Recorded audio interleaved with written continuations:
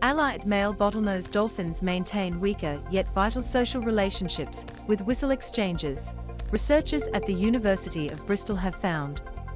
While male dolphins are known to use physical contact, such as gentle petting, to connect with strongly bonded allies, new findings current biology today show they rely on less time-demanding vocal exchanges to remain connected with weaker allies. The scientists, with colleagues from an international suite of universities, used 9 years of acoustic and behavioural data from a dolphin population in Shark Bay, Western Australia, to assess how male dolphins reinforced and maintained their valuable alliances.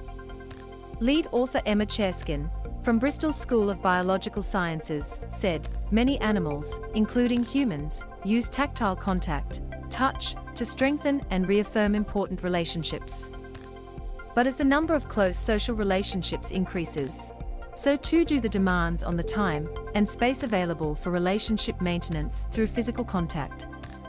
Male bottlenose dolphins form strategic, multi-level alliances, and we wanted to know how they maintained multiple alliance relationships in large groups. By following groups of affiliated males and documenting their physical and acoustic behavior, the research team was able to identify the different ways that these males bonded with each other. Senior author Dr. Stephanie King, also from Bristol, said, "We found that within the core dolphin alliances, strongly bonded allies engaged in more affiliative contact behavior, such as petting and rubbing, while weakly bonded allies engaged in more whistle exchanges. This illustrates that these weaker, but still key social relationships can be maintained with vocal exchanges."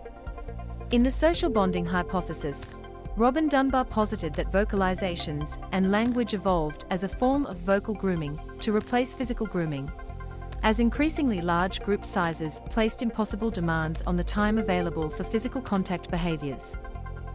However, tests of this hypothesis in non-human primates suggest that vocal exchanges occur between more strongly bonded individuals that engage in higher grooming rates, and thus do not provide evidence for replacement of physical bonding. "Our findings provide new evidence that vocal exchanges can serve a bonding function," Chereskin said, "but more importantly, and in line with the social bonding hypothesis, that vocal exchanges can function as a replacement of physical bonding, allowing allied male dolphins to bond at a distance." This evidence in support of the social bonding hypothesis outside of the primate lineage raises exciting new questions on the origins and evolution of language across taxa. The study was funded by the Branko Weiss Fellowship, Society in Science, and the National Geographic Society.